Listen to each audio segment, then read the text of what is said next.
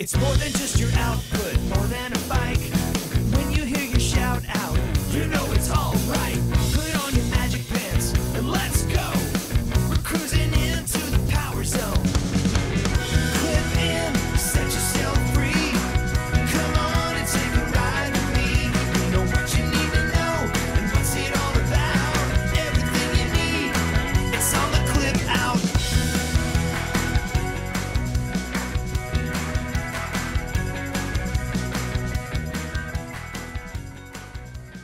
Welcome to the Clip Out Podcast, episode 303. This is Crystal O'Keefe. And this is Tom O'Keefe. Hello. Hi. So, I'm trying to remember.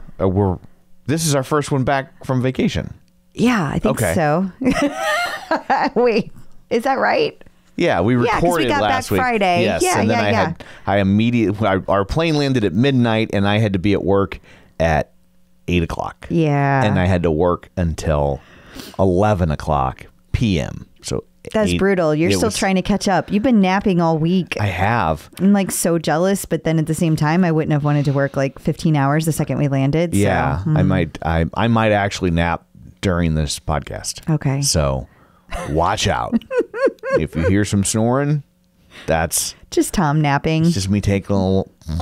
There it goes. Oh, we had instructors in the news. How long was I asleep? Keep pedaling. We're not there yet. Oh, Tom. we're not there yet? No, Okay. not yet. Okay. We're still in the opening. Okay. Oh man, thought we were done. Okay, but we had a great time. And Oh, we did. I almost Oh my broke my gosh. foot. And Yeah, you did. It's so black and blue. I mean, it's better now. But yeah. we need to stop with the injuries in this household. Well, my injury was nothing compared to you. I was like, look at my bruised foot, and you're just like, go F yourself. I was like, hold my beer. Yeah. I still have a freaking bruise. I still have a bruise on my foot, but you spotted me. 7 weeks and 3 days right there in the making. You gave me a 6-week head start, but I still have a bruise on my foot. But we were on a catamaran. This is you can officially file this under first world problems. Yeah, you can. Just to be clear. But I was trying to go into the ocean, and that last little deck part, it gets slippery. I now know. Well, they did tell us that They did tell us 8 million that, times. but it was like my foot hit it. I didn't even have a second. It was just like whoosh, whoosh, and I had went off on the other side of the boat, and you it were was fine. And so I was getting off on the other side, and was fine. It's not like I was running, because I think we all know You're not running. I'm not going to do any running. No. And I just set my foot down and went poof and went tits up, and then my foot like got wedged under the little metal bar or something, because it's really the ladder. that okay. And because it was really black and blue, and I landed on my back, but my back was fine, luckily, because I had one of those life vests on. So. Thank goodness. Yeah. I'm pretty sure I'm the worst wife ever, because I was off in the water. I was already snorkeling. I was like, as soon as the boat docked, I was like, I'm out. You're like, oh, that's a shame for you. I had no idea this occurred. Yeah. Like none. Until the next day. That's not true. And then the people from the boat were like, how many have you had? And I'm like, I hadn't had any. Like zero. I had zero. I had Coke. I had like 8. Yeah, I had Coke Zero, but I was like, I swear to God, I'm not drunk. I'm fine. I didn't hit my head. And then there's no concussions. Don't ruin everyone else's trip. Thank God. Yeah, I'm like, I'm not. Last thing we need is 2 concussed people in this house. Oh my goodness, that would be a recipe for disaster and forgetfulness. Yeah. Yeah. What? What now? So, but I have big news. I have big news regarding my injury. If you're done with yours, yes. I mean, I don't want to take anything away. I guess I went to the physical therapist this week on Tuesday. And I was asking, like, how much longer do you guys think I'm going to do this? And they were like, you know what? I think that you're doing really good, and you can, not released, but you can have off for 2 weeks. So they told me to get back to all my normal activities, try it all out for a couple weeks, and then come back and see how everything's doing. I think I might get released in 2 weeks. Like, I think that might be it. But I feel really good. I've been running, and I didn't feel like I was going to die at the end of my runs. Not feeling like dying is a net positive. Yeah, it is. And I can also tell from the data I have, like my Whoop recoveries are better. I'm sleeping better. My stress levels are showing that everything is down. Like you can just see things are really starting to come together data wise. And it corresponds with how I feel. You've been calling me by the right name again. Yeah, I've got that down. I'm like, oh, it's Tom. Okay, yes. Got it. And I know the kids' names too. Like it's really all just coming. It was never that bad. It was never that bad. But even the words I was forgetting, I feel like that's better. You wouldn't be my first wife who has forgotten me. Yeah, I really think that one guy that she dated, she tried to make it as easy on herself as possible. It was just a 1-letter difference. Anyway, but as I was saying, I feel like it's finally all getting back to normal, and it just feels amazing to be able to say that. Like it's just 7 weeks. Like it's been a lot, and I know it's not very long in the whole grand scheme of things. I realize that. But it's like when you're out of work, right? When you're out of work for 6 weeks, when you get to the end of it, you're like, oh, it was only 6 weeks, but you spend that 6 weeks wondering when you're going to be done. Yeah, there were some dark days in there. I'm like, is this ever going to get better? Am I just always going to have this super high heart rate whenever I try to run? Am I always going to feel like dog do every time I try to run or get my heart rate up? Like it was terrible. I've been trying to wear my hoodies that are less sexy in order to help you keep your heart rate down. I appreciate that. You always you're so thoughtful, Tom. I'm a giver. I know. That's what I am. People say that all the time to me. They say, Tom, you're a giver. You are a giver. And so that's the sacrifice I make in order to help you. Thank you. So, what are we doing this week? So this week on the timeline we should talk about is 2016. Boy, things are heating up. I don't know if you guys are into this timeline. I'm super into it. For those of you who haven't gotten a chance, like you're not one of our Patreon members, you haven't heard any of these like deep dives we're doing, do yourself a favor and go out to 2016. There's so much that starts to happen. Yeah, it really ramps up. It does. This is like a big year. And you can really see the evolution of the company. It's just fascinating to see things that happened back then that they are restarting now. It's like uber fascinating that, I'll just give you a little tidbit. We once upon a time at Peloton back in 2013 had a Spanish speaking instructor. Yeah. That was a thing. And then it didn't happen again until 2020, maybe 2021. I don't know. But you get the point. Right. Like it took a long time. So there's just little things like that are just fascinating to dig through. I am loving it. So if you haven't gotten a chance, come on over to Patreon, check out those bonus episodes, or at least go to the website and check out the timeline. Yeah, it's really cool. Yeah, if you want to hear us talk about it, that's a Patreon episode. But if you want to look at the timeline, you can do that for free. It's all laid out in a graphic on our website. If you go to theclubhout.com/Peloton timeline, you can see it all there. You can start at 2012 and work your way through. Again, we're up to 2016. Yeah. And we will eventually get all the way up to the present day just every week. And if you join Patreon, those are all waiting there for you. It's not like they last a week and then self-destruct. So you can play catch up. So all sorts of bonus content for you. So, definitely. And what, pray tell, do you have in store for people this week on the show proper? We're going to talk about how you can be in a Peloton ad. Ooh. And we're going to talk about new apparel launches that might surprise you. Not to mention new, all kinds of information that's coming out. There's a lot of people that are reviewing the bike and they're reviewing the tread. And there's some interesting comparisons, particularly the Row being compared to the Hydrow. So we're going to get into that. Got a new lawsuit to hit. Fun. I know, right? And then we've got a new Dr. Jenn. She's visiting, and we're going to talk. I liked the old Dr. Jenn. Why did we replace her? We did not replace her. She was doing so well, too. I know. I really thought she was going to make it. This is a new topic, babe. It's okay. Oh, she's staying. Okay. We're just going to have a new topic. Okay, it's that makes. You couldn't replace Dr. Jenn if you wanted to. I was like, I don't remember. She is one of a kind. I don't remember recording with a new Dr. Jenn, but with all the concussedness. You didn't have a concussion, remember? So you tell me. Oh my God! But maybe I don't remember the concussion because of the concussion. Did you ever think of that, ladies? This is like the man flu. You know what I'm saying. I had this major thing happen, and he's complaining about his little fall on a boat. I'm just saying He had one bruise. And now he's comparing his concussion. I'm just saying it was worse than childbirth. No. My foot was dilated to 14 centimeters. It was not. It wasn't even swollen 14 centimeters. You just hush it, Tom.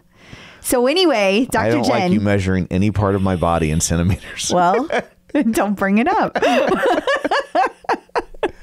Okay, Dr. Jenn. Which makes me think, do you think, and our UK listeners, if you could answer this for me. Oh, dear. In the UK, do you call miles teller kilometer teller? No, his name is Miles. Well, in America. But we don't use the metric system. It's still a name. Okay.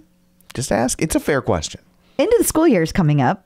And Dr. Jenn's going to talk to us about how to keep balance through that time period. If you have kids, you know, it can get incredibly insane. Speaking of going back to work, Jess King is back to work. We're going to talk about that, what's going on with all the instructors. And we're going to talk about Angelo's going to drop in, and we're going to talk about adding fuel for marathon training without adding weight. Not as easy as it sounds. And of course, all the other things that we talk about. Birthdays and such. Oh, wow. I took a nap. Sorry. So let me get my ruler. I'm going to fall asleep when I'm talking. Oh, I thought you were going to measure in centimeters. I am. I'm going to measure things on your body. Oh. So if you're going to sleep, if I'm putting you to sleep, Tom, I went to Catholic school. I was like, is she going to hit me with that ruler? You might as well just put it in a review and hit send. Jeez. I told you I'd be napping throughout the show. It was a callback. Shameless plugs. Don't forget we're available on Apple Podcasts, Spotify, Google Podcasts, wherever you can find podcasts. You can find us while you're there. Be sure and leave us a review, but not in centimeters. And you can also find as long us. as it's 5 centimeters. Okay. Wow. You set the bar very low. Like 5 stars. No wonder you were so happy when we started dating. Oh. So, where was I at? Oh, Facebook. Facebook.com/theclipout. While you're there, like the page, join the group. You can also find us on Patreon, the aforementioned Patreon, at patreon.com/theclipout, where you can get all sorts of bonus content. You can get ad-free episodes, and when they come out early, we send them to you early. So sometimes you get them, 18, 20 hours early, if that's important to you. And don't forget, all of these are on YouTube. You can see Crystal in HD, and you can see me in regular SD because my fancy camera broke, and I'm just using the shitty one that's on my laptop. So, were you wearing it when you were on the boat? Yes, I was live streaming with my laptop on the boat. That's why I fell. So, is that everything? Oh, we have a newsletter. You can sign up for it at theclipout.com. Same place you can look at the timeline while you're there, which you should do because she worked hard on it. I did nothing. So there's all that. Let's dig in, shall we? We shall. Hey, you know what I was just thinking before we dig in? Oh, okay. Just a reminder that Big Sur's coming up April 30th. Mm-hmm. And that means we're going to be in San Jose for our big meetup. That is true. Details about where it's going to occur are going to be coming very soon. San Jose, where it's the actual meetup. Okay. So we have been sent several options, and now Tom needs to vote. I need Tom's input, and it's I vote for the one with chicken tenders. They all have them. Oh. That's why you need to look. And we can't go wrong. I know. You're going to be happy with the choices. We're doing 3 meetups. I'll be doing the 21 miles. You can meet up wherever after that. See, I'm the man of the people. You're too good to do 3 meetups. She's like, I'm Clip Out Crystals, 1 meetup. That's all you get. God. 1 meetup per trip. Where I'm like, I'll do all the meetups. Like you're the lead singer. I'm the bass player. I'm going to be walking 21 miles. I have to get up at like 3 a.m. I'm the bass player. I'm just happy to be here. You're not going to get up at 3 a.m. You're going to be sleeping. Oh, hell yeah. Yeah. Yeah. So, why would I get up at 3 a.m.? Hey, speaking of, who's our interview? We didn't talk about that. We didn't talk about our interview. No. It's Tammy Cunnington is our interview. Yeah. So for those of you who don't know that name, just right off the top of your head, she's an amazing Paralympian. There we go. And she was recently in the studio, the very first Paralympian in the studio, very first athlete that had her own adaptive bike, training bike. We talked to her like, what, a year and a half, 2 years ago? Yeah, she was on the show a while back. I mean, because she's just an amazing lady. So we talked to her about, she was getting, at the time, she was gearing up for Tokyo, which then the pandemic happened. Right. But we catch up with her during this interview, so we get to hear all about that as well. And she talks all about what went into bringing her bike into the studio and all that. So, yeah. So, okay, there's all that. We are now done. Let's dig in. We shall. We shall again. Peloton in the news. If you want to be a big, famous Peloton celebrity, here's your chance. You can cast for Peloton. I love this is ages 16 and up, too. Yeah. So they are looking for all body types. They say that. Yeah, Dan Bell Casting. They're casting a spot when they want regular Peloton users in it. This is interesting to me. Bike, tread, row, and guide, and Peloton app. Interesting. Mm-hmm. That's very, very interesting. Isn't it? I keep waiting for it to say 4 Ben Frank types. Come on down. So act fast, because auditions are between 3/24, so it's already March 29th. Already started. And it goes through 4/6. But the shoots are going to occur, let's see, April 13th through April 17th, one of those 2 weeks. And so they don't know where they're shooting yet. Yeah. Depends on where you live. So that is fascinating. Can't wait to see what comes out of this. Yeah, that will be interesting to see, especially since they're looking for real Peloton users, which is fascinating because people have been saying this Forever. 4 years. Why aren't you spotlighting regular people in your commercials? So going back through the timeline has been fascinating for so many reasons. And just little things like this is one of them. Because if you look back, Peloton started by just like any other company. They were like, hey, buy our product. Then people started getting really excited about it. It was the people who started Home Rider Invasion, which eventually became Homecoming. Then if you look back over the marketing, you can clearly see this like switch where Peloton started leaning into the members. It's more than a bike. It became a whole thing. Yeah. And then it switches again, because around that time, we had Dara, that she came in and she was like, forget the membership. Let's focus on the famous people. Yeah. And now Dara's gone. We've got a whole new, clearly something new is coming. Yeah. I don't know what that's going to look like, but it's just fascinating to see this evolution of a company. Absolutely. It when you zoom out like that, which is what the timeline's great for. Yeah. Which is why you should go check it out. So, but anyway, it'll be interesting to see when this commercial comes out. It will. So Peloton has launched Peloton Essentials. Yeah. It's just like underwear and socks. No, it's not. It's things that you might always want. So like they're always going to be there. So you see the shirt that Jen Sherman is wearing here. Yes. I can't think of the name of it. This is brain stuff still happening. It's called a shirt? No, it's like a pullover. It's like a specific kind of pullover shirt. Wow.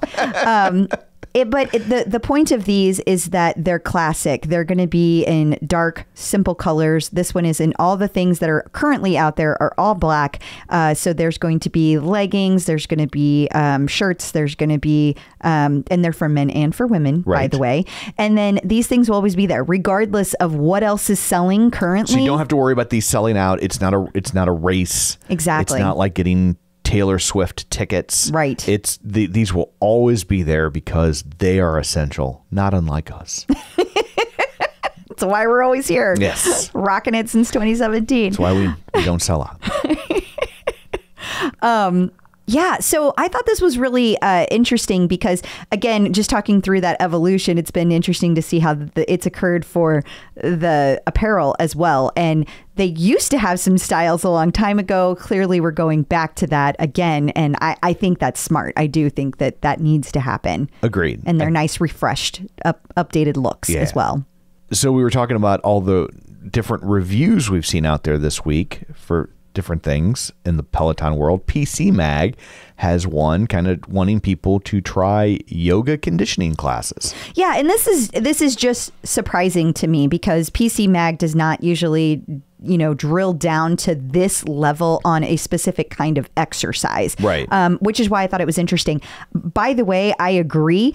These yoga conditioning classes are really cool. They're nice and slow, so anybody can do them regardless of what your expertise level is with yoga, but you're holding the positions longer. This article goes into a deep dive about why they love it, but suffice it to say, it's because you're getting a little bit of strength training and some burn along with all of the wonderful things that you get from every yoga class. So I think they're really cool. And I think it's really nice that this feels like this is more of an organic placement than some of these tend to be. You don't think that they're out pushing these? Oh, I'm not saying they're not. Let me be clear. Yeah. This one just feels, like I said, PCMag is not known for digging that deep on a kind of exercise. Yeah, I mean, I would think that they're talking about computers, not a thing you can do on your computer. Or even if they were like, oh, this bike is amazing, great, but they're not going to be like, but let me tell you about hitting hills. Right. That's For sure. what I mean. Yeah. And that's why I found it interesting. And that's why it felt, I don't know that it is, but it just felt more organic than some of these feel. So the Peloton Studios account had a fun post this week. I love it. It was National Puppy Day, and they posted the puppies, and then you get to guess which puppy belongs to which instructor. Yeah, and some of these I totally know because I see their accounts all the time. Some of these puppies we've met. Yes. You recognize Hattie? Yeah. Yeah, and some of them I'm like, I don't know that one. But some of them are super easy and it's great. And I love all of them. And it's really, I think it's interesting because not many of our instructors have cats. I just find that fascinating. There are a lot of dogs. Yeah. Well, it's funny that you say that. I was about to make fun of you, but I did a version of what you just did. Why are you giving me a face? Because you're about to make fun of me. And I said I was about to. It was conjugated in the past tense.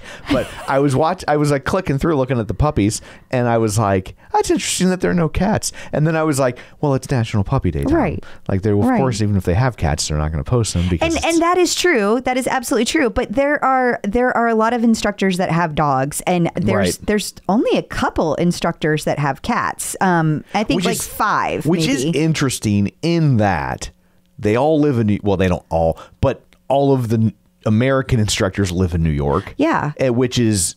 It's easier small apartments to have a cat. It's a lot of work. You got to take a dog for a walk. You would think you'd see more cats just because it's easier. Now, on the flip side, and a lot of people don't think about it from this perspective, cats are evil. And so... Well, I was going to say a lot of our instructors are instructors. They're active people naturally. They don't mind walking a dog. They're not you. That's fair. I think of it like maybe they're like the Jetsons and they've got a little treadmill for their dog.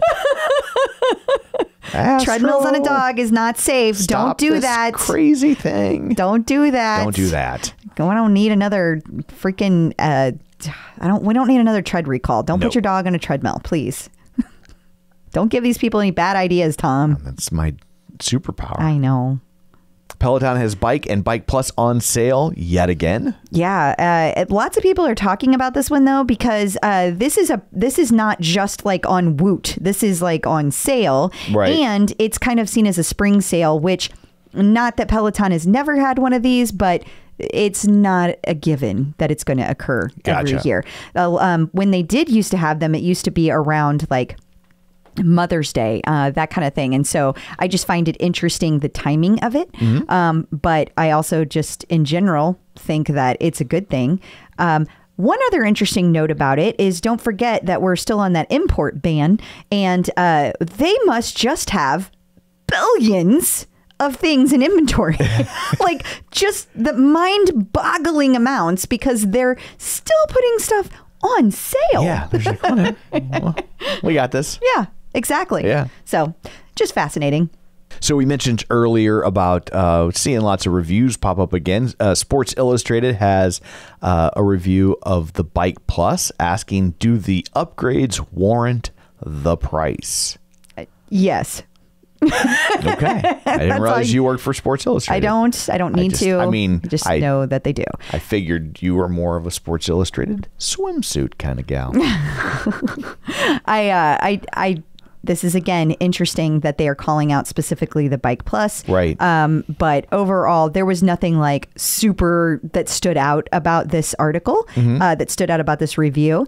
It's just interesting. So many of them are occurring at the same time. Yeah. So. And did we get to focus on this at all? Did they land on a yes? Here we go. Final thoughts. It's a premium studio bike that provides a spin class or outside ride experience. It's a good option if you love Peloton workouts and integrated programming. If you want to try classes without committing, you can get it for the Peloton app for about $13 a month. There's the option to rent. Overall, an integrated sync workout with Bike Plus can rival spin classes with options to explore locations around the world. It's not an investment to make lightly, but there's potential to revolutionize the way you work out. That is a non-answer answer. They didn't really answer, but Sports Illustrated is running for Senate. In case. They don't want to make anybody mad. Yes. Like it could be worth it. Might not. Well, thanks for asking the question, Sports Illustrated. And while we're speaking of Sports Illustrated not answering questions, they also have a Peloton Tread versus the NordicTrack 2023, in which they say maybe. Did they? Did you read this one? This is really long. This one came up pretty late in the day, so I didn't read this one at all. Okay, here we go. So the final thoughts, Jerry Springer's final thoughts. They say, hey, Peloton users, let's be kind to each other out there. That's the important thing. So sure, this might seem like a battle between the shiny new thing and the tried and true, but Peloton is not a fad, and any modern day NordicTrack ain't your grandma's treadmill. Both machines are fun, functional, and technologically advanced. There are, of course, key differences that might sway you one way or the other. For some, the allure of studio classes and Peloton community will be great for motivations. For others, the reliability but responsiveness of the runner-friendly features will guide you toward the NordicTrack. In the end, maybe. So, man. Sports Illustrated. Pick a side. Yeah, like, have some thoughts and opinions, please. I know. I just expect them. It's like at least they laid it out. Yeah, and they laid it out thoughtfully. There was a lot of information. There's a lot of detail there for you to digest if you're trying to make that choice. But it's just they won't land on anything because they probably both advertise with them. That's what I think too. And finally, Live Science is comparing Hydrow and the Peloton Row, and they also kind of, sort of give an answer. I think they give a better answer than Sports Illustrated does. They say that basically the Hydrow is better if you want a true rowing experience. Like if you're like, I love rowing and I want to do me some rowing and everything else can suck it, then you probably want the Hydrow row. But if you want to have more like different class types and have it be maybe a little bit more engaging, that you're better off to go with the Peloton. Which honestly, that matches what we've heard from people who are rowers, like that went to the early row, the regatta thing, and they talked about it then. The same type of thing. Like if you love rowing, the Peloton row takes some getting used to because it doesn't feel like real rower. Yeah.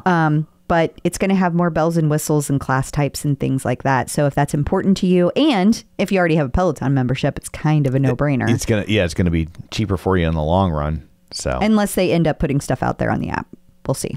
Yeah. But I just meant if you're already in the Peloton ecosystem. Well, there's people that would say a Peloton row costs significantly more than a Hydrow, so it wouldn't necessarily in the long run. Gotcha. That's what I was getting at. But it would be a giant pain in the ass. Yeah, for sure. Who's suing Peloton now? So we had a listener point this out to us via our tip line. Yes, and you can do that too. You just go to tcointheknow@gmail.com, or you can go over to our website where it says submit a tip and you can send a tip there as well. But this came from #pink_pineapple Jack's Ash. Shh, that was not a s.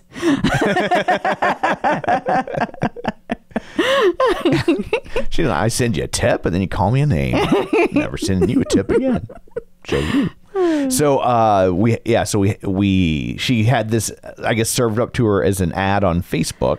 Yeah. And so I went and found the website, and is Peloton violating users' privacy data by publicly sharing fitness data? Yeah. So supposedly people are thinking that Peloton is sharing fitness performance data, including the classes they take and workouts they do, without obtaining proper consent. It's possible that this data sharing may violate a federal privacy law, and attorneys are gathering Peloton members to take action. So right now, this is not a lawsuit. They're just looking for people to get information.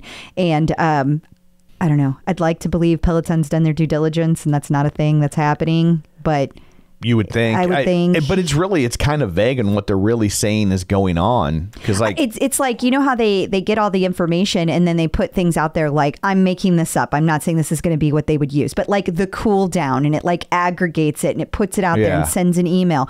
Well, because that information is out there, maybe that's going to people who it shouldn't be going to. Like, I think that's what they're trying to somehow say. That's not a good example. I mean, I don't know anything about I don't either. HIPAA, but it just seems like this isn't HIPAA though. I know, but yeah, it just seems like hey, this person worked out I know a lot. That doesn't seem like they violated your privacy. Yeah, but I agree. We will see what happens. So, that's dumb, but it's out there. Oh, now we're going to get a class action lawsuit because I called them dumb. I call a lot of people dumb. So there's a lot of people that could join that class action lawsuit. Well, you know what? And the problem is they're dumb enough to do it. Don't be dumb. Oh, I did it again. Son of a bitch. They're allegedly dumb. No, they're not, though. They're so... Oh, damn it. I was trying to help you out, I just Tom. can't stop digging. Oh, man. Getting the psychological edge with Dr. Jenn. Joining us once again via the magic of ZoomTube is Dr. Jenn Mann, licensed marriage, family, and child therapist and sports psychology consultant. She also has a wonderful app called No More Diets, which you should check out. It's Dr. Jenn. Hello. Hi. Hello. We have a question from Sarah Lester, and I think most parents can relate to this. It's the end of the year is quickly approaching with school year. And I mean, the end of the school year. And she's already stressing about how tough it's going to be to balance her training with all of the end of the school year's things that happen. And I also would just like to add, and we have one graduating. So I'm making it about me again. So it's going to be it's going to be insanity around here. Totally. Does this person also have a traumatic brain injury? Is this a real person? Was she hit by a car by any chance? No. And this was Sarah Lester. What did you say her name was? Sarah? It is. Her name is Sarah Lester. Crystal Schmokeef. Yep. That's it. You got me. Yeah. Well, first of all, here's what I recommend. You want to map out all the information that you have as early on as possible. And whether you use a computer program for your schedule or do it by hand, someplace that you can visually map out the week, the month, and then obviously day by day. And what you want to do is make sure that you have all the information of what time slots are blocked out. And then you can really look at where can I realistically fit in my workout. And also you have to be flexible. That one of the things now that I work from home and I see all my clients virtually, there are times where I go into the gym after I've taking my kids to school and I do my cardio, and then I see some clients and then I hop back in because I've had a cancellation or I've got an hour in between, and then I do my strength class and my stretching, hopefully. And so you kind of have to be creative, and what you may need to do at times is kind of do your workout in chunks and be creative. Now also keep in mind, if you have a long day and you go to a graduation, then you come home and you're like, okay, now I have to do the other half of my workout. Be strategic about what you're going to do at the end. If you're doing your cardio right before you go to sleep, you're probably not going to sleep well. You want a bit of a gap.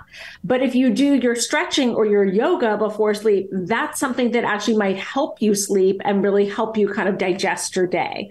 So really kind of plan it out, be flexible, be willing to kind of do it in bites, and also be forgiving of yourself. There may be a day here and there where it's not realistic to work out, where it's not good self-care. There may be other times where it's good self-care to wake up because you know it's going to be such a stressful day and get your workout over with. But keep in mind, you also need your sleep.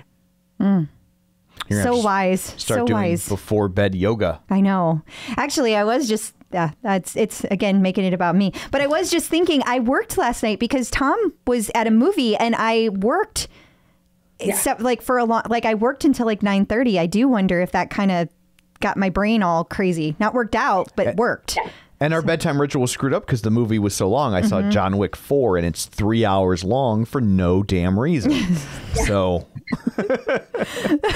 See, you always make me think of really good things. So maybe I do need to be more careful with my bedtime routine. Sorry. Yeah, for sure. And look, I think, I swear by Ross Rayburn's sleep meditation. You know how I feel about that. And I've been met with resistance in my family. One of my daughters, who is a night owl like me, she's like, I'm not doing meditations. I'm like, well, I'm doing one. Can I hang with you? And then next thing you know, she's fallen asleep. Teenagers. I love that. Well, hopefully that was helpful for Sarah. Yes. Sarah Lester, not me. a real, honest to God person. Yes. Thank you. So thank you so much for all that. Until next time, where can people find you?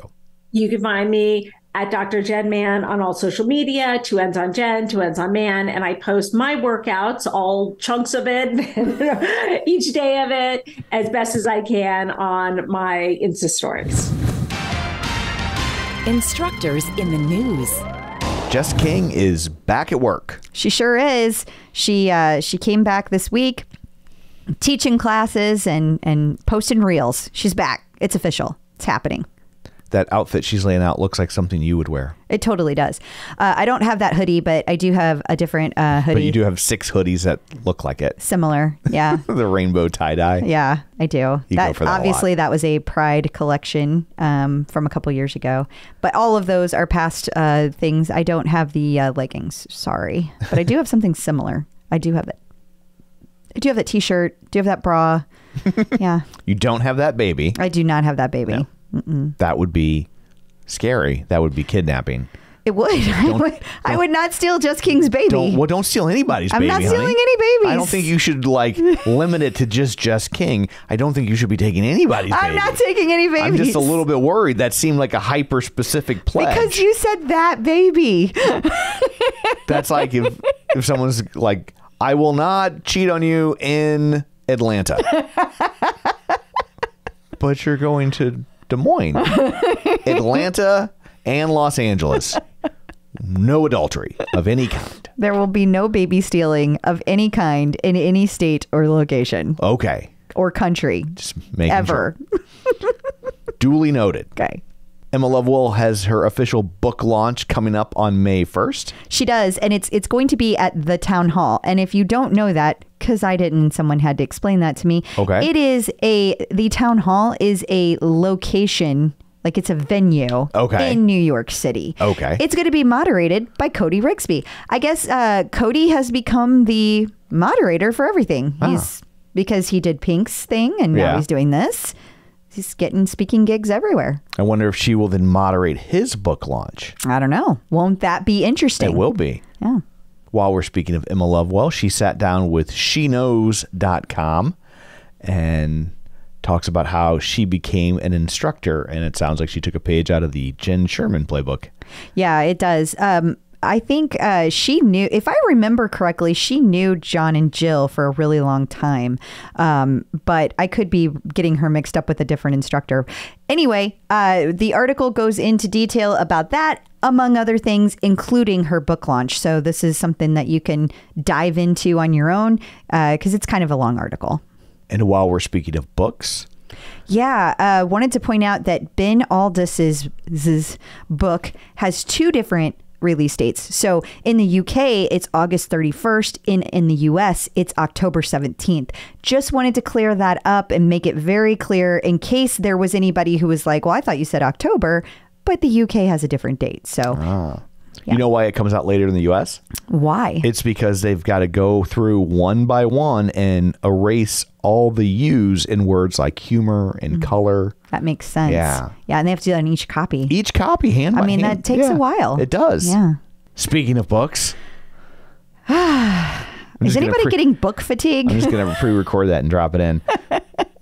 Robin Arzon has officially announced her new book. Yep. Which is a book of journal prompts. Yep. Which is basically like, I got a new book. You know what? F it, you write it.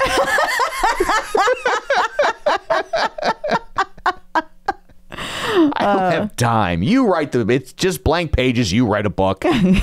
Well, It's got my picture on it. You'll love it. She sees it a little differently. Okay. She sees it as people have asked her a lot about her journey and how she got there. And this journal will help people figure out what's holding them back, what it is they want, and how to get where they want to go through different journaling prompts. And apparently there's like different sections that, might speak to you at different times. So there's all kinds of opportunities to journal it all out and solve all of your problems. Basically, this journal can become your life coach. How about that? Yeah. And she spoke. Robin spoke. We're still talking about Robin. I know. I thought I used the wrong pronoun. No, I was just being clear. Okay. She spoke at Columbia University. Yep. She was there and she was talking about, it was something like women in business. I don't remember the exact name of it, but it was something to that effect. And so she spoke about women in business and being an entrepreneur and things like that. So we're going to see a lot of these things. We're not going to go into it at length. Just wanted to let you know what happened. Everybody got an NFT. So Cliff Dwenger is now also a strength instructor. Yeah, I love how Peloton is taking like all these different instructors that already exist and like adding to what they already do. I think it's also a win for all of us as users because it just adds more class types and more availability. And I feel like the schedule is really picking up these days. So I love it. It's also a great way to get people to maybe sample other platforms, right? So true. So true. If like Cliff is your jam over on the bike and you haven't really been into strength, this is a great opportunity for you to go try strength. And they're hoping that Cliff is going to pull you in. And they're probably right. They've been traditionally right about these things. But congrats to Cliff. Yes. Matty Maggiacomo is going to be doing an in-store in Canada. Yeah, in Toronto specifically. Which is in Canada. We record on Wednesdays. He's actually doing that appearance today. And I just, sometimes people talk about how these instructors, like, they don't record enough or they don't do enough. And I just wanted to point out that, like, he taught like 2 live classes today before he traveled to Toronto to be in-store appearance. And I don't know how they're setting up this in-store appearance, but in the past when they've done in-store appearances, like it's a long day. Like they make it a thing because the instructors hang out with the people who work there. And then when the people come in, the instructors are on the whole time and they talk to everybody and they hang out with everybody. It's a very big deal. So I think just wanted to point out that just because they're not recording doesn't mean they're not working. Ash Pryor spoke to Forbes magazine. Yes. That's a pretty big deal. Yeah, it is. And she talks about how she rode her way to the top of the fitness industry. I love seeing her featured everywhere. She's one of our newest instructors and people just seem to love her. It's been really, really good for her. Yeah. I just think rode her way to the top of the fitness industry. That really only works as a headline in print. Because when you say it, it makes her sound lazy. She just rode her way to the top. Well, that's because you haven't used a rower, Tom. No, but I don't hear it as R-O-W. I hear it as R-O-A-D. Oh, you mean R-O-D-E. Oh, R-O-D-E. So like rode a bike. Like she was just a ride. Just a ride to the top. That's so funny. Yeah, you're right. It never occurred to me that way. Rad Lopez popped up on Pix 11 News. I think this is at least his second, maybe his third time. I think, here's my prediction. I think Rad Lopez is dating somebody who works at Pix 11 News. That's going to be the next big rumor. Scoop. Is that like, oh, he's seen out in public with the anchor from Pix 11 News. Well, whatever works for Red. I know, like more power to the both of them. But yeah, so he was on there talking about outdoor workouts that are perfect for spring. I love that. It's time. I mean, it's still 40 degrees here, but I'm hoping it's time. I'm believing. I'm manifesting spring. Well, sure. But it's almost April. Yeah. Exactly. Any second now. Any second. Well, it'll go from 40 to 80. Well, yeah, here it will. That's what it'll do here. Yeah. Cody Rigsby talked to Fit and Well, and he says he's got 3 techniques to help you build mental strength. So did you read these tips? Okay. I did not. Okay, well, let's scroll down so we can give people just a tiny hint. We'll just do one. A little taste. Focus on your breath. Okay, focus on your breath. So kind of meditation awareness type of thing. All right. Start with shorter sessions. Definitely. I mean, Dr. Jenn says that all the time. Yeah. And use mindfulness in your workout with mind-muscle connection. Tonal really, really pushes that all the time. I love that. So there you go. Yep. There are your 3 tips. You do those things, you're going to have the strongest mind ever. You're all now mentally strong. You're strong enough to be a supervillain. Go poison Gotham's water supply. Or don't. Well, what'd you get all the mental strength for if you're not going to poison Gotham? Well, I thought they could do something good with it. But, I mean, whatevs. Oh, goody two shoes over there. Speaking of Cody, he was asked to play Smash or Pass with Rishi. So he was asked to play it, or somebody asked Rishi Smash or Pass about? No, somebody asked Cody Smash or Pass about Rishi Sunak, who is the Prime Minister of Britain. He's apparently a big Peloton user. We've discussed that in the past. Yeah. And Cody is his instructor of choice. I see. And did Cody smash or pass? He said smash. Well. And then the talk about riding your way to the top. Yeah. So and then the interviewer was like, well, he's short. And I was like, well, I'm offended. Did you get a little hurt? Yeah. Oh. And Cody says that he likes a short king. So all right. Apparently I got a shot with Cody. But well, that would be weird. Well, I also thought it was a little heteronormative where she's like, he's short. It's like, okay, I know that like in heterosexual relationships, typically speaking, women want the man to be taller than them. Yeah. Right. And I'm not saying that's good or bad. I'm just saying that's how it is. But as a short guy, it's a common request. It's bad, but but it's common, right? But like in a gay relationship, like, well, you can't just only date people who are the exact same size as you. Somebody's gonna be shorter. Like one of the 2 men in that relationship will be shorter than the other. Yeah. So like you can't use height in the same way in gay dating that you can in heterosexual dating, right? So it was just kind of a dumb thing to even point out. Like it would be a deal breaker for him. That's true. Yeah. So I just thought it was I feel like you spent a lot of time on this. I think you listened to too much Savage Love. You got very defensive. I just thought it was a silly thing to say to a gay man. It is. That it's like, well, but that's, yeah. Like, don't you want the man to be taller than you? Well, if all the men have to be taller than you, then there will be no gay people. Well, because they'll you know what Cody would say? It's not that deep, boo. Well, he did say he didn't mind short guys. So there you go. All right. Olivia Amato was on the We Met at Acme podcast. Cool. And I guess this is a podcast that talks about relationships, and I think it was like kind of like weird things that happen in relationships or failed relationships. So. Okay. So she talked about how she met her husband, I assume? I gotcha. Yes. Cool.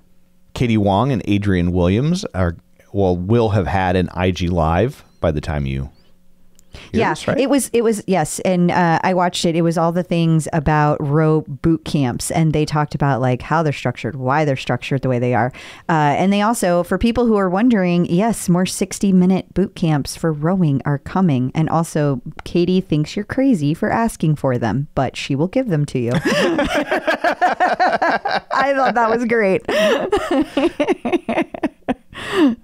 Yeah, these two were adorable together. I love it. Bradley Rose celebrated 2 years with Peloton. Yeah, and if you keep an eye on that Peloton Studios account, you're going to see every time these instructors have like an anniversary, you're going to see like a 30-second kind of reel from them. In this case, you get to hear from Bradley how he got to Peloton in 30 seconds, which is a great story. So congrats to Bradley.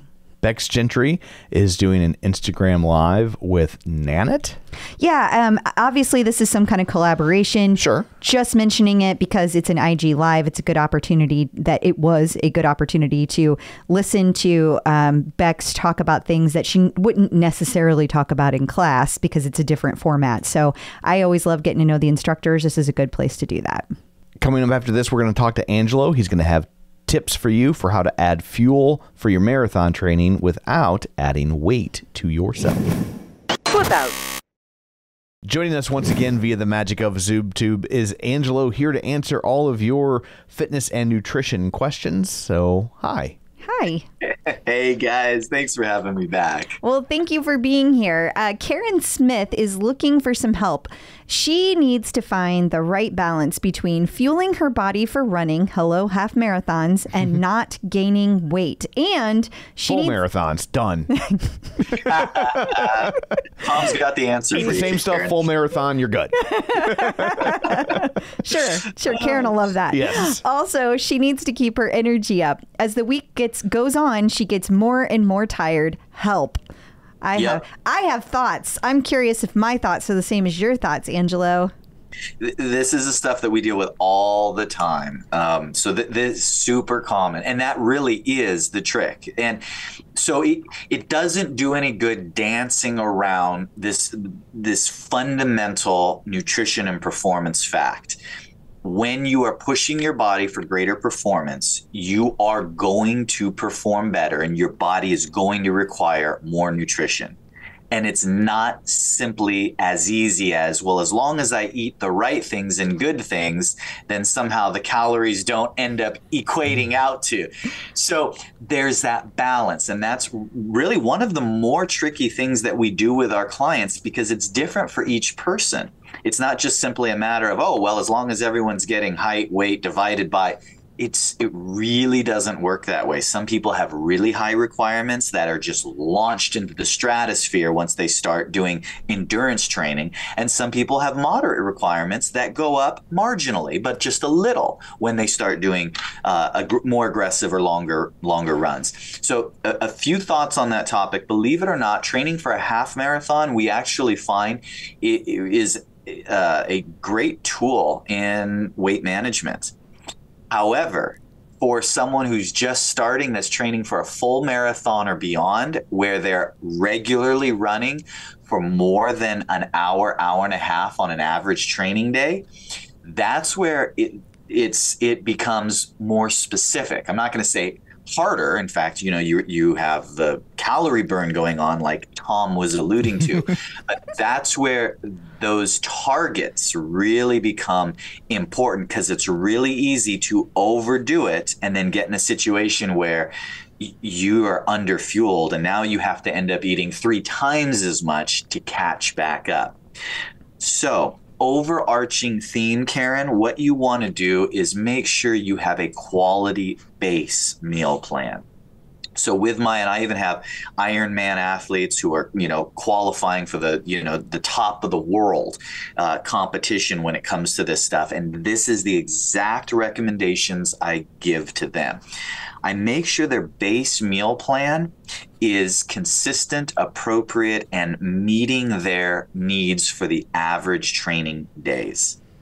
Then what we use is intra-training fuel to manipulate what they need on the extra training days. And we might even influence a little bit their base meal plan, but basically my client's base meal plan on the weekends, which is usually when a lot of our marathon runners are doing their longer run, is pretty similar to the weekdays. What's changing is we add in extras during their intra-training fuel, so that's your supplementation, and maybe we'll add in some extra recovery on those days. And what that does is it avoids, for those of us who are concerned with weight maintenance, overcompensating and throwing calories at it that aren't needed.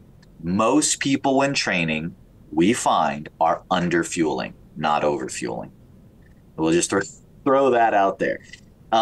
I'd like to recommend, Karen, just as a not knowing your specific details, just a kind of a blanket recommendation. make sure you're getting at minimum breakfast, lunch, snack, dinner every day. Make sure those meals are balanced and you're not skimping on carbs. It doesn't mean you need to have 150 grams, 200 grams in one sitting, but make sure you're getting some carbs with each of those meals. Now, from my more advanced athletes, I'm going to see them eating minimum 5 times a day, or even in some cases 6 or more in some cases. Once you have that, then look at your training fuel, and that's where your tabs and your sugar. There's all kinds of goos. There's tablets. There's powders you can put in your water. I'm not going to promote one brand over another. You're running. You're familiar with those. Make sure you're getting adequate needs and use them generously, especially when you know that run is going to be lasting over about 45 minutes to an hour for you. And that will really help. Don't be afraid of using that then and there. They can spare you from the next day having to double, triple consume to get on top of low blood sugar. So that would be my advice in those cases. Don't be afraid of carbs and have carbs early in your day if you're a runner, because carbs you haven't yet eaten and calories you haven't yet eaten can't help you. So a lot of my clients that are battling that kind of target where if they don't get enough energy, now their training is tanking, may in fact be getting enough fuel to satisfy them, but they're not getting it when they need it. We look at their day and they're getting 60% of their calories in the back half of the day. And if we reverse that, if they get 60, 70% front half of the day, or as much as possible before training, post-training, maybe it was adequate, or maybe a small increase is adequate. So look at the timing, because that will play a big role into how much increase you need. And I'm going to throw one last thing at you, because I know I'm probably overloading. I didn't dive into specific intra-training fuel. We'd need a whole nother episode for that. But for the meal plan itself, we'll actually adjust in 5 to 6% increase increments. Now that's what we do at MetPro, where we're looking at all the variables and we're making fast reactions and changes, and we may do several consecutive adjustments to get it just right. What I recommend for the average person is increase or decrease 10% in one shot and then reevaluate. And if it's not enough fuel or it's too much fuel, then you can adjust from there. But make 10% changes and don't be afraid to make them in succession if need be. That's a good starting point. If you are experiencing low blood sugar or that feeling of complete exhaustion because you're overtrained and you don't have enough recovery, don't try and piecemeal it. Don't say, okay, well, I'm just going to eat, another 2 ounces of chicken breast with my next meal and think that's going to fix it. You need to get on top of that. Add a solid minimum 25, 30 grams of carbs. You may need more than that. Add a little extra protein along with that. That's a minimum. In some cases, I need to throw 50, 60 grams in one shot at someone who's feeling like, oh man, I don't have the energy, plus calories on top of that. Get on the other side of that blood sugar crash. Then once you're stable, you can start playing with 10% movements up and down. Very good advice. Awesome. Well, thank you very much for all that. If people would like this sort of information tailor-made for them, where can they find you? They can come to metpro.co/TCO. Wonderful. Thank you. Thanks, guys. Peloton artist collaborations. We have a new artist series, this time featuring Shania Twain, your favorite. Look, I know I'm in the minority, but I cannot stand Shania Twain. Like I don't just could take it or leave it. I dislike her with her music, white hot blaze of the sun. Yeah, her music. Let me be clear. Yeah, there's something about her music that's always kind of gotten on my nerves too. And it was funny because when she was a host on American Idol, I was just like, I was back when I still watched it, and I was just like, ugh. And then she was on there, and I was like, oh, well, she was great. Isn't it funny? Because I do think it's like there's something about how she sings that irritates me because like I don't have a problem with her as a person. Clearly, I don't know her. Yeah. But it's just like there's just some people you hear a certain tone or you hear a certain sound, and it like just like nails on a chalkboard. Yeah, and that's how it is for me with Shania Twain. But I know tons of people are excited about this. And for sure. I mean, she's huge. Like that's you undeniable. cannot deny that. And how appropriate that, Women's History Month, and she's got a new album out. So I'm super happy that these do not have to be for me. That's the beauty of them. Yes. They are for everybody. And there's tons of classes. I did take a class earlier in the week. I did a run with Logan Aldridge, and he had 2 Shania songs in it. And he said that in the end of the month, he was doing this artist series. So he was super excited. He's going to be doing the strength class, but you have multiple options to be taking artist series classes. So if Shania Twain is your thing, you are going to be able to take all of the classes with all of the songs. In case you missed it. So Mariana had a post about yoga conditioning. Mm-hmm. Well, she didn't have a post. Like, it was a Facebook Live. Like, is that what this is? I don't know. You literally have on the thing. I wrote Mariana Fernandez Facebook Live. The look on your face. Oh, like, okay. Okay. Anyway. Can I just take a nap during this portion? Sure. I was told I could nap because I've worked so much. Mariana's Mariachis, which is Mariana's fan group over on Facebook, they had a Facebook Live, and there were several instructors that came from the yoga side of things, and they talked about yoga conditioning. So if you've been interested in the yoga conditioning, you want to learn more about it, and you didn't get to see this, go back because it's over in the Facebook Live. It's saved over on Mariana's Mariachis, and you can learn more about it. Which is more than I can say. Yeah. Tom knows there's a post. Yes. It occurred. It was a thing. Well, the way this works is I say, hey, here's a thing. And then you do the talking. And then if you say something that sounds like I could make it sound dirty, I start talking. You're not supposed to tell them the formula. It's been 5 years. You don't know the rhythm by now? I do. I just thought when it said there was a Facebook Live, you would say that, not she did a post. Facebook Lives are technically posted. Oh, my God. And Peloton Studios had their weekly This Week at Peloton post. Yeah, so a couple things I just wanted to point out.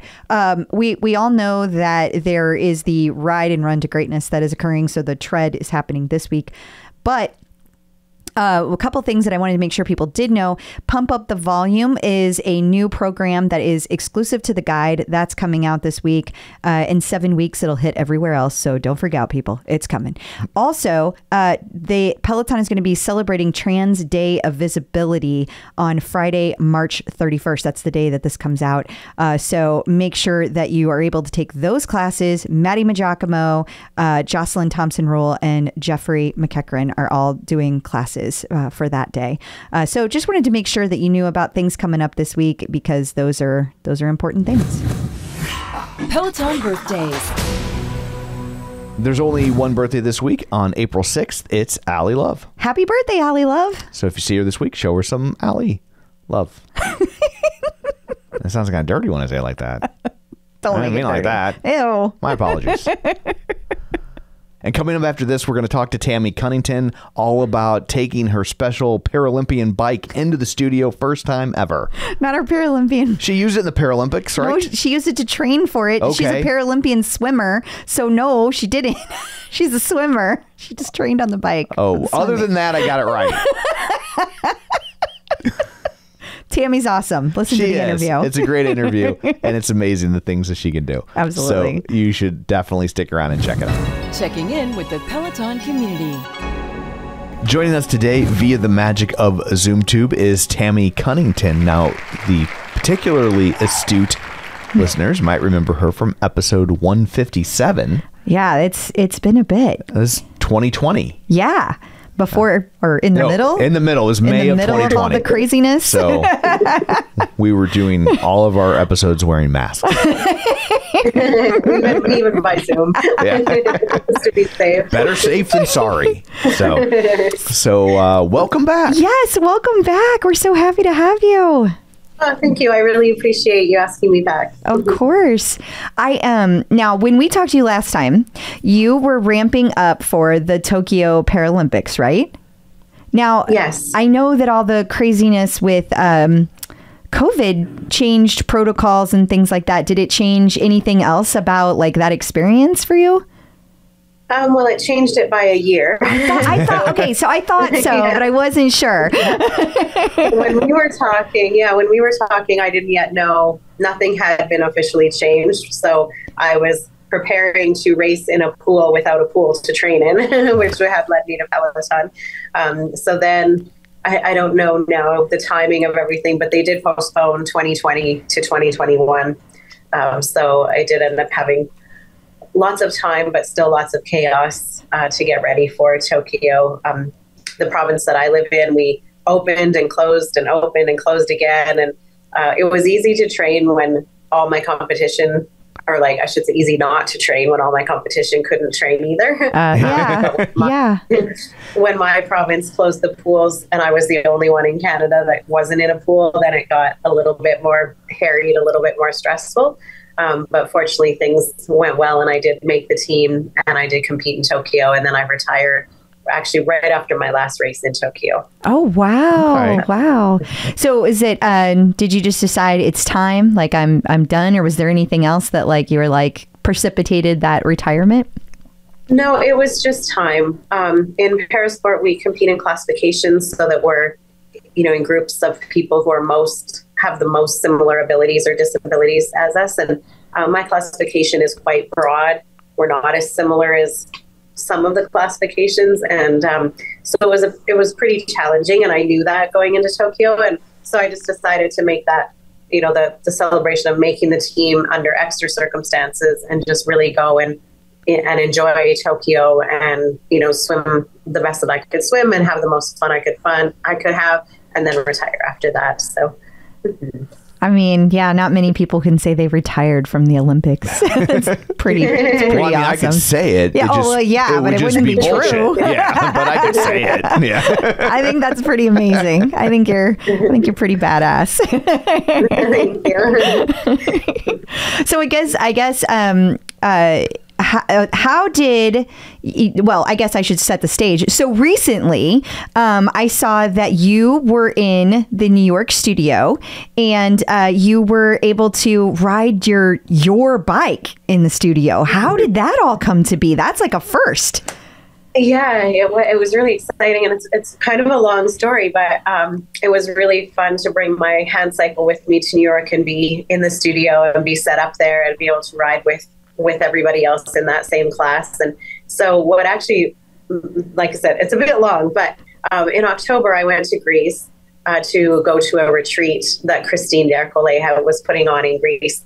And I didn't really know much about it. I was just like somebody on one of the Peloton Facebook pages, which I never look at. It happened to pop up and was like, who's going to Greece with Christine? And I'm like, who's going to Greece with Christine? I don't know what's happening. I'm going to Greece. And so I just decided to sign up. My husband wanted to go to Greece, but couldn't go as many days. So it was also a good chance I could go for like 10 days and then he could come for 10 days. So I would get longer time. So I went to Greece, met Christine along with all the rest of the people at the retreat. There were 25 of us. And we just had a really great 5-6 days in Greece. We connected and bonded really strongly. And we've had this running, message group since then. And somebody put one of our group put in there was like, hey, I'm working in New York in February. I'm going to ride in the studio on February 25th. Who wants to come? And again, it was like, I've never been to New York. Yeah, I'm going to New York. So we all 25 of us showed back up in New York together. Anyway, so once I found out the group was going, Christine was going to hold a ride for us. Then I started to work on finding out like how I knew I could get my bike there, but if Peloton could make space, I didn't know what the studio really looked like. It looks much different than it looks on on the on-demand classes. So Christine worked with her producer and with Peloton staff, and they made a plan. It took a few months to get all the details worked out, but made a plan. And so I showed up on Wednesday with my bike, went in on the Thursday to set it up, and they'd made a space. They took 2 bikes out, so there was one less Peloton bike in the studio to have room for my bike. And I just brought my trainer and my bike and rode the class with my Greece crew and with Christine. So, and again, being the first hand cyclist to ride in live in studio. And it was a really great opportunity for advocacy and true inclusion and all the rest. So. Wow. Absolutely. I just got goosebumps. Yeah. So what all goes into moving your bike? Was it built with the thought of transporting it in mind, or was that kind of like a, hey, let's do that? I competed in triathlon before switching to swimming, and so I had traveled with a bike and a race chair and my regular chair. Okay, so moving your bike wasn't like a daunting task for you. No, it took a few more pieces because it's about 7 feet long, and so I couldn't just put it in my little mini. My husband would take me to the airport, and then I needed someone to pick me up in the airport. I couldn't just hop in an Uber with it. So, Sure. Fortunately, one of the people from our group was from New York, lives in New York, and had an SUV. So she picked me up, she kept my bike overnight, and then took me to Peloton. So it wasn't too bad. I just had to get it ready for travel, but we actually keep it mostly together. We find it's easier and more. The airline, if they can see it, what it is, they maybe are a little more careful with it. For sure, they packed stuff. Yeah, that makes sense. In my head, I was just like, well, if you were going to bring your own Peloton to the Peloton studio, I'm just like, that sounds like a nightmare. And so I was just trying to wrap my head around what that procedure looks like. This is my outdoor, just a regular outdoor bike that I just set onto a trainer. There's a special hand bike trainer that we set it on, so there's no electronics. I just took the chain off to make sure the cables didn't get wrapped up and the gearing was okay, things like that. So it's not as hard as if you were going to bring an actual Peloton bike. And so I don't have any, I don't have power or cadence, things like that. Yeah. But that didn't matter. I just ride based on effort, and I use the gears for my increasing my resistance or decreasing my resistance. So, Gotcha. So that was your first ride in the studio then? Mm-hmm, absolutely. Thank God she was able to book a reservation through the new system after all that. That would have been. I feel like maybe Christine had some pull on that one. we were all booked in. Okay. That's really cool that all 25 of you were able to come together again. And I know there's another retreat coming up. I can't remember what country it's to, but I know there's Switzerland. Switzerland. Are you going to that one too? No, I'm not going to that one, unfortunately, but I'm sure everyone who does will have a great time as well. Absolutely. And so tell us about your very first experience in the studio. What did you think? Did you like it? What went through your head? It was really fun. I went in a little bit before the rest of the group just to make sure, because the Peloton staff set my bike up for me, but just to make sure everything was running smooth before Christine came in. And it's a really, it looks very different than it does when you're riding on demand. It's quite a bit smaller inside than I expected it to be, and it's dark and the music is already playing. So the atmosphere is really fun. We did if you saw my Instagram, shot a few videos, took some fun pictures with some fun purple lighting and different glowiness. And it was really, and then once my crew came in, because I'd had a chance to, share a lot of my story with them over the time in Greece and since then by text and FaceTime and things like that. So they knew my purpose too, that it wasn't about attention for myself, but attention for inclusion and hand cyclists and people with disabilities and things like this. So it was the atmosphere was really fun. I'm sure it would be in any class, but it was really, really high energy with this group, my group there. For sure. And then when Christine came in, of course, it was just so much fun with the music and the group. And she came in and let me come down on the floor because I sit almost on the floor on my hand bike. So she came down, let me take a selfie. And we had, that's cool. I saw she tried your bike out too. She sat on her. How special. I asked her, when were we talking? Anyway, I guess it was just before the class. I said, "Oh, you should try it if you want to." Like, I knew she's much taller than I am. I'm a very, very child-sized person, but we could still make it work. She just had to move where she put her feet and stuff. But so she gave it a little try, and we had had a chance to have a conversation about it and about the future and what I would like to see in the world as well as in Peloton and things like this. So it was really meaningful and fun and exciting, all wrapped up together. Yeah, I was going to say, you were talking about how it was great for the idea of awareness and inclusion, but also like, it's okay to just say you want to. Yeah. Right? Like, it can be both. Like, it can be both, it can just be like, it looks fun and I would like to be in the studio too. Yeah. Like that's... I think it's so cool that not only you got to, but like that you were the first person that got to try a hand bike. Like it's so special, that's just a really special thing. It's also like, I'm surprised it's taken this long for that to occur. And so to your point, I hope that we get to see more of those instances. I hope Peloton figures out a way to, make that open to more people. This was clearly a special kind of event that Christine had to help put together for all of you to come together and make sure that everybody was able to join the class, because it's so hard for people just to sign up.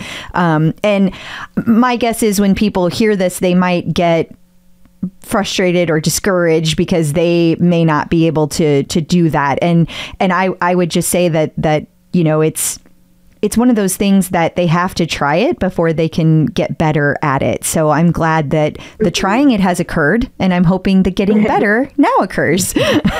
Absolutely. I think it's a really, we keep talking about representation matters, and a lot of times it's still people like myself or people who are wheelchair users are still not fully part of that conversation, or it's something special for us. And I don't want to go to a class with only other people in hand cycles. That's where we were 10 years ago or 15 years ago. Now we need to be beyond that and do what we did Saturday, where everyone else was on their Peloton bike and I was on my hand bike, or, 5 of us are hand bikes and 5 are light, whatever, right? Just that full integration and mix is what I'm looking for. I want activities that can be done by both people. Like, here's the option if you're standing, but here's the option if you're sitting, instead of this class is just for people in chairs, right? Like, I really want that. I want the world to start to come together, because that's when people like myself would just be seen at the grocery store as just another person at the grocery store, instead of, oh, look at that lady in the wheelchair at the grocery store. Right? Like, I don't want that. I want it just to be like, hey, she's, so-and-so's at the grocery store, right? Like, Tammy's at the grocery store, instead of it being something different. And until we can do these things together at the same time, and it just be, okay, Tammy's using her arms, we're using our legs, but that's the only difference, then to me, that's true inclusion and where the world should be heading and where I'd like to see things go. I think that's beautiful. And something that I think most of us just take for granted. It's like we don't really think about how that feels to not be included. And so I'm really glad that you're sharing that, and I'm glad that you're sharing what you would like that to look like, because I could sit here and say what inclusion looks like all day, but I'm not the person that's sitting in your place. You need to be saying that. That's why it's so important. I think that's great. Yeah. Thank you. And yeah, I'm hoping maybe there's a mom with a kid that might have disabilities who doesn't know yet about a hand bike, and she takes that class and her kid is there like, look, Mom, look what I can do, and just open the world, because there's so many more things for people like me now than there were when I was first injured. Like, I was hurt 41 years ago, and so there weren't hand bikes, and there weren't, there wasn't obviously Peloton, but there weren't all of these new opportunities. And so I really hope that the kids now who are, newly injured or born with physical challenges know about their opportunities right away, so they can already take advantage of all of these things that make them fit with their peers. Like, they can get a hand bike and go ride with their friends in the street, or they can take a weight training class and just do the arms, or, whatever the case may be. I I want their life to be simpler than my life was growing up in a chair. Yeah. Yeah, that makes total sense. It always strikes me that every time Logan starts a class that he always describes himself and like what he's wearing, and it always stands out to me because I feel like, to your point about like, if we all just did things like that, it wouldn't be we have to do things like that. It would just be we just do it. It's just like you said, Yeah. you just do it without thinking. And I think those little acts that we've made some very tiny steps forward of being better about the whole company being able to be inclusive, and Peloton seems to be truly committed to it.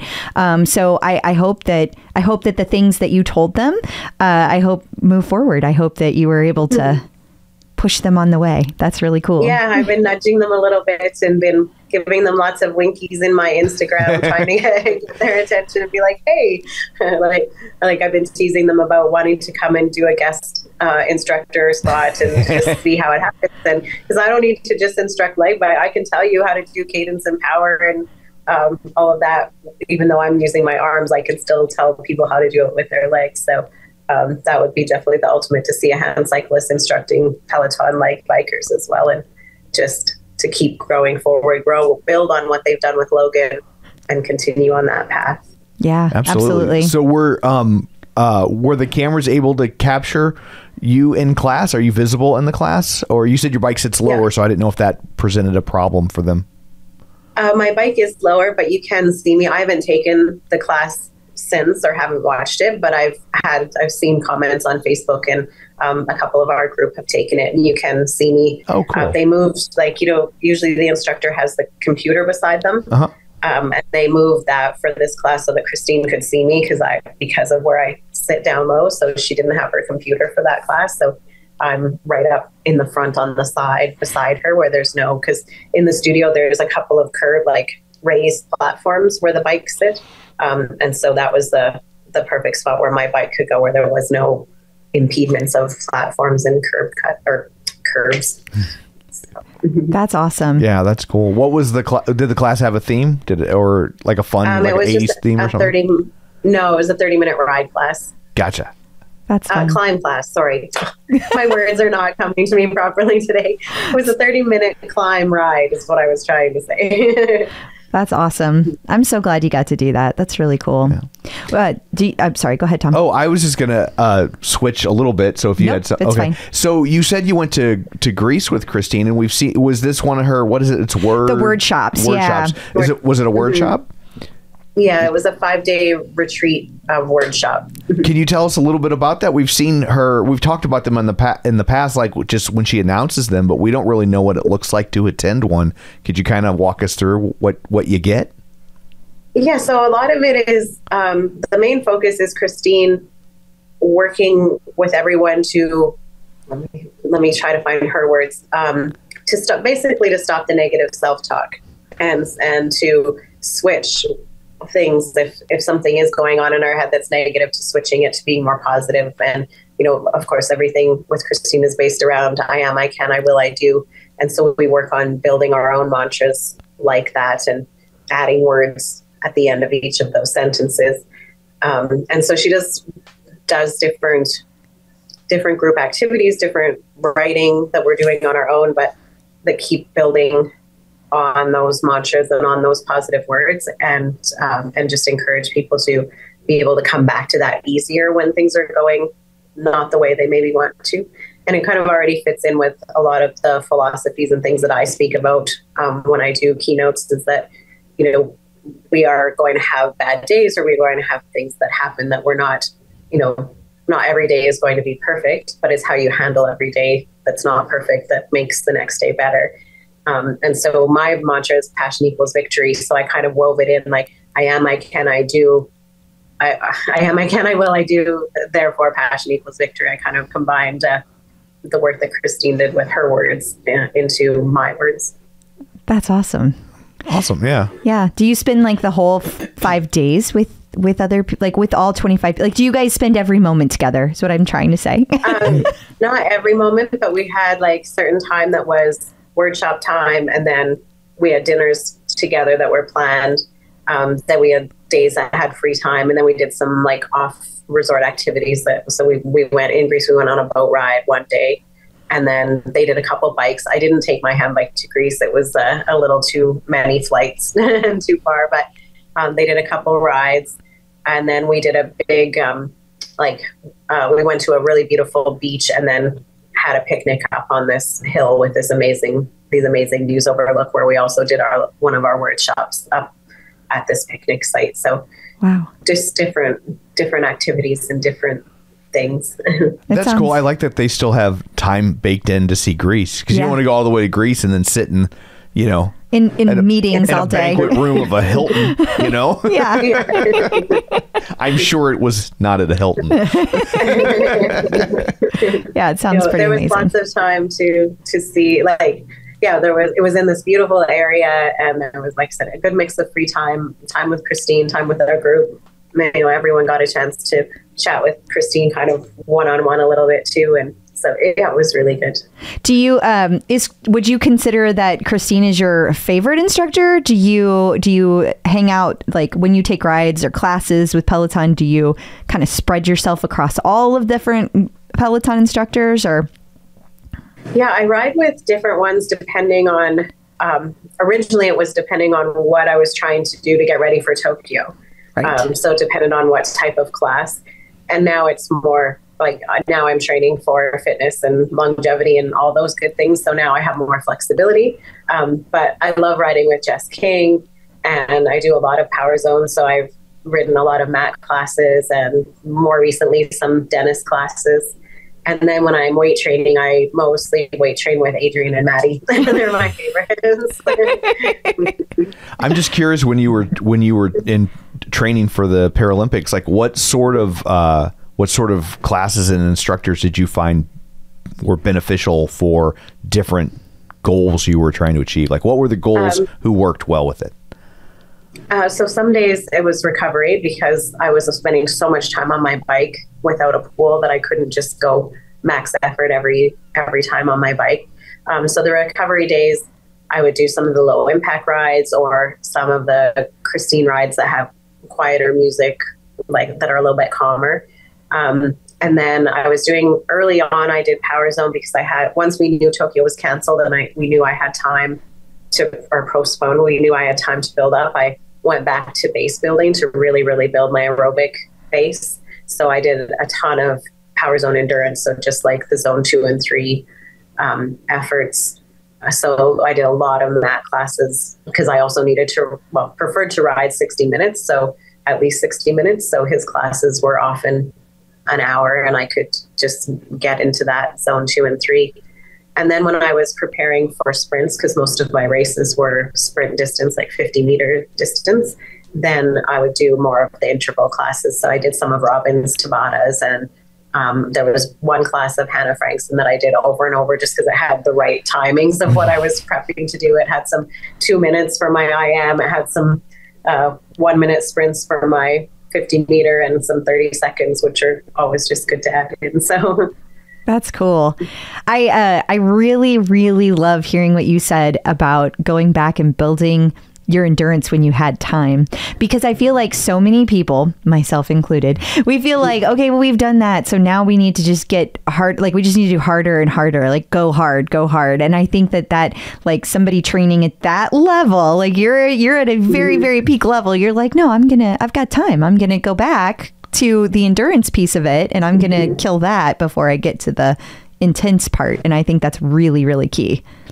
Yeah, and it's such an important part that we tend to neglect, because a lot of times it's more fun to ride really hard. It is. People don't like to do base building, but your really hards get less hard all the time if you don't have the good base behind it. And so we talk about it in swimming too, is you can't swim hard all the time, because then that effort just keeps dwindling because you're not recovering. And so you need to swim really, really light when you need to swim light, and you need to swim really, really hard when you need to swim hard. And if you don't do the light and the hard, then everything winds up in the middle. So you end up kind of just training at the same pace all the time, and then you don't see improvements on either end. Yes. So we call it swimming or biking in the mud, like when you're just, everything's at like 145 heart rate, 150, and just like you don't really go much faster. You don't really go much slower, but you also don't make any gains doing it. Yeah, I think that's really important to tell people. Yeah, I think people get so focused on like it doesn't count if you're not maxed out in some capacity. So it's, you know, it's sometimes it's hard to keep that in mind. Or if you have other goals, like, you know, a lot of people they want to lose weight, and if you're, you know, and you feel like, well, I don't want to waste 1 second on my exercise. I got to bring every second out of it so I can get there. Right. And it's like, sometimes you just need to be there. Yeah. Sometimes you just need to back off and know that a lighter ride today makes for a better ride tomorrow. Absolutely. Do you have any projects that you're working on that you would like to share with anybody? I'm kind of just been living a little bit of retired life for the last, it took me a good year probably to wind down from Tokyo and to like not be competing and not be training. I bet. That has to be a culture shock, because how long did you do that for? Like, you did it for a long time, right? Yeah, because I was on the national team for swimming for 7 or 8 years. And then prior to that, I've been doing triathlon for over 10 years. So it have been a lot of like always time. Like I always had deadlines. I always had race dates. I always had those things. And so it took me, I knew that I was ready to be retired. I was 99% sure I was ready, and I was ready, but it still takes adjustment time. So now that I've been, like, I'm further out from retirement, I've been focusing, as the world is more open all the time. I've been back to doing some more keynotes, more in-person presentations. And so that's kind of my focus. If I can do 1 or 2 a month of keynote speeches and then travel and do the things I love on top of it or in combined with it, if it works out, then that's my focus right now. That's awesome. Yeah. That sounds like a pretty sweet life right there. Trying to find a mix of peace and passion, and, you know, advocacy and work like that is still my passion. But I don't have to be quite full out like I was at other times. I can also have a quiet bike or go for a paddleboard instead of full training, and find some peace in the mountains or in Greece or in New York, if you can find peace in New York. Yeah.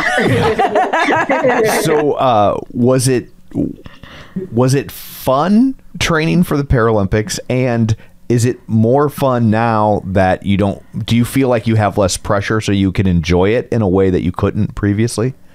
Yeah, I loved training at that level. I loved going in and knowing, like, these were my targets for the day. This was the plan. This workout was going to leave me on the side of the pool gasping for air. Like, I loved every second of that. But I do like not having the pressure. So I can still do workouts like that if I want to, but it's the mental pressure, and it's mostly that I even put on myself as much as anybody else, but just that constant pressure of knowing that you're always counting days, right? It's always, and they start counting days to Paralympics like 200 and some days out, or even more. Sometimes it's like right after Tokyo, they start the countdown clock for Paris, right? Like, and it's too much counting down. It's like presidential elections. It's just so stressful when you see those numbers like tick down so fast. So that part I don't miss, and I don't miss the nerves. Like, as much as I love to race, I still had, until I got in the water to warm up. Once I got into warm up, I usually settled right down. But prior to that, I had a ton of nervous energy, and I don't miss that. I get that. I totally get that. I get nervous with all kinds of things, so I do feel you. Yeah, exactly. Do you get nervous when you do your keynotes, or you don't mind speaking in front of people? Or? Yeah, I don't mind speaking. Once in a while, if it's something really different, or I've changed my presentation or something like that, I'll maybe have a little bit, but only when I first get on stage, not for like 3 days beforehand. Oh, that's good. That's good. Well, thank you so much for joining us again. We really appreciate it. Before we let you go, remind everybody where they can find you on the interwebs. And remind them of your leaderboard name too, so they can follow you if you would like to be followed. Yeah. That's great. I'm on my leaderboard name is Paralympian TJ. And then on Instagram, I'm at TJ_Cunnington. And that's the only social media that I'm on really is Instagram. Awesome. Well, thank you for joining us. It's so great to hear your visit to the studio story and that you had such a great time. That's great. It is. It sounds really magical. Thank you so much. I appreciate it. Yeah, it was worthwhile in many ways. Good. Thank you again. Flip out.